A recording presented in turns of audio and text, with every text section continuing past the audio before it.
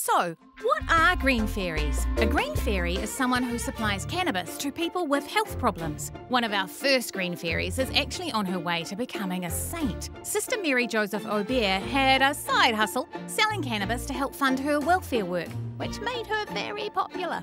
Alas, modern green fairies are more likely to get bunged in prison than beatified. This is healer Maki Herbert Kay. She was sentenced to home detention for growing in possession. And this is Rose Renton. She's been the face of the medical cannabis movement and charged with possession and cultivation. If I said to you that I think cannabis feels like a very feminine drug... Well, she's a girl, the buds. Are they?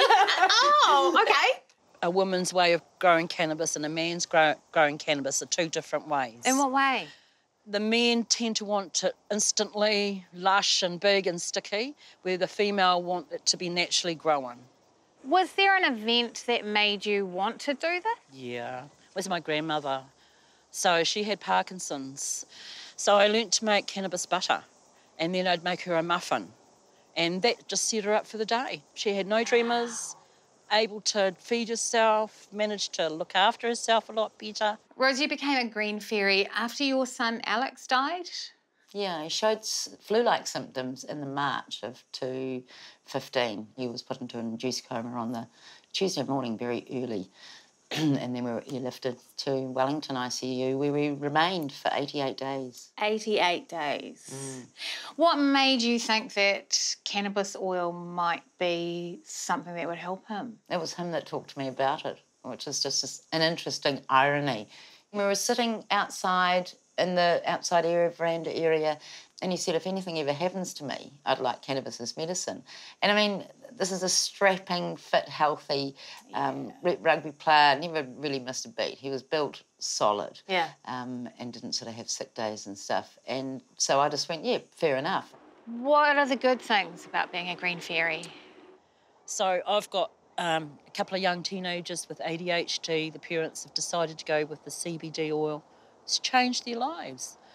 One young fella actually felt that good about himself he could come to the market, which he would never normally do because it's just all the crowds and everything. He came up with his parents and thanked me and gave me a hug. So even though that's a small picture, that's a huge picture of what comes with helping people. Yeah. They're so grateful. It changes their life. Yeah, and it makes you humble. Yeah.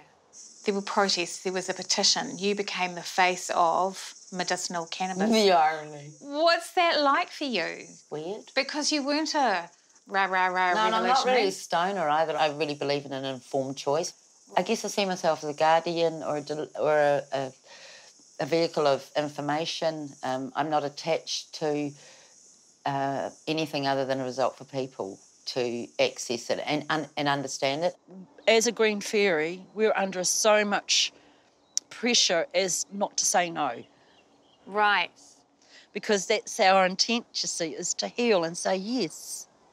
Wow. That's a lot of pressure. That's a lot of answering a lot of calls. Yes. So even though I work 4 days a week, I'm working all the other times, on the phone, on my emails, you know, just giving them a choice. Yeah. So they come back to me and say, yes, I'm willing to try. So I can't say no. Most of us can't say no.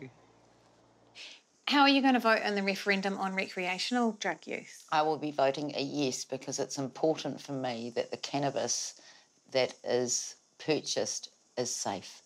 A regulated industry is far safer than a black market industry. How about recreational cannabis? How are you going to vote in the referendum, Maki? Really?